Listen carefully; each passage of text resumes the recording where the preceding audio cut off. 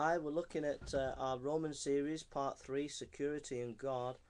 And today we're looking at security in God's gifts. Our text is Romans 8:30, and it says, "Moreover, whom he predestined, these he called, and whom he called he also justified, and whom he justified, these he also glorified."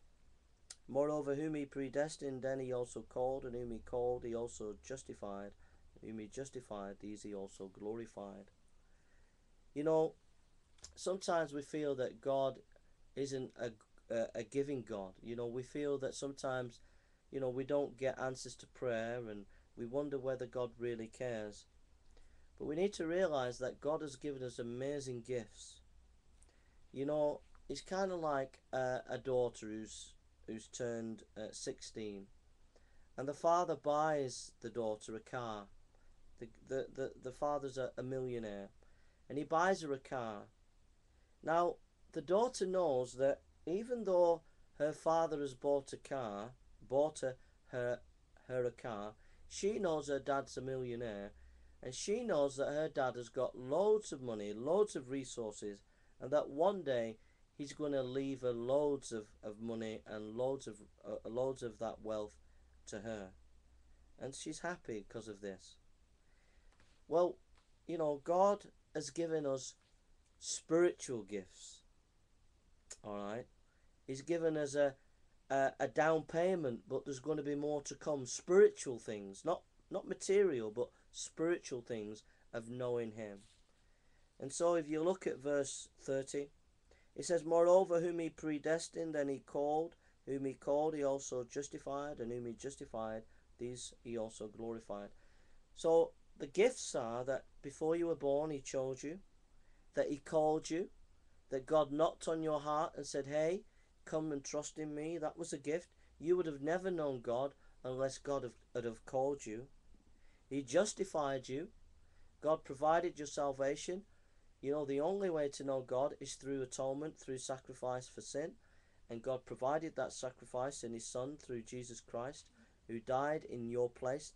Christ died on your behalf for your sin. And then, not only has he called you, justified you, he's going to glorify you.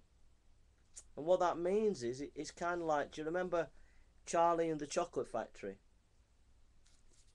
And, there was a young lad there, and Willy Wonka, he gave him some chocolate, and the guy bit the chocolate, but then Willy Wonka took him to a river of chocolate, and the big chubby boy saw the river of chocolate, and then the river of chocolate went to a fountain, and he saw all the chocolate coming down the fountain. And in a way, that's what God's going to do to us. He's going to spiritually glorify us. He gives us a taste, like a little chocolate. He gives us a taste of his grace and his presence, of his love. But one day we're going to see God, and we're going to have an avalanche. We're going to have a waterfall of his joy and of love like we've never known before. And that's his glorification, where we see God in all his glory. And these are God's gifts that he's given you, and they're wonderful gifts. If you turn to Romans chapter 5, verse 5. "Now hope does not disappoint, because the love of God has been poured out in our hearts by the Holy Spirit who was given to us." The Holy Spirit has given us a taste and an understanding of these wonderful gifts. And verse 8, "But God demonstrates his own love to us in that while we were still sinners, Christ died for us."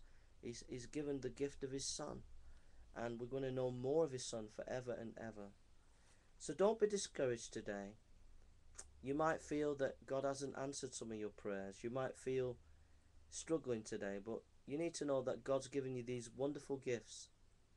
He chose you, he's called you, he's died for you, and he's going to bring glory to you in the last when you die, and it's going to be amazing to be with God. And so you've got these wonderful gifts, and you're rich in Christ today. All right, thank you for listening, and God bless you.